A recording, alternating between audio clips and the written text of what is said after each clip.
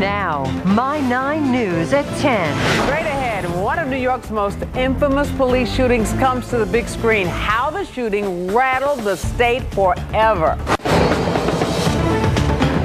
Tonight was the premiere of For Chosen, the story of a state police shooting on the New Jersey Turnpike that led to charges of racial profiling.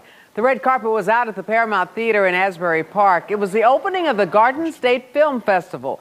The film about the shooting of 4 African-American basketball players is a documentary narrated by talk show host Montel Williams.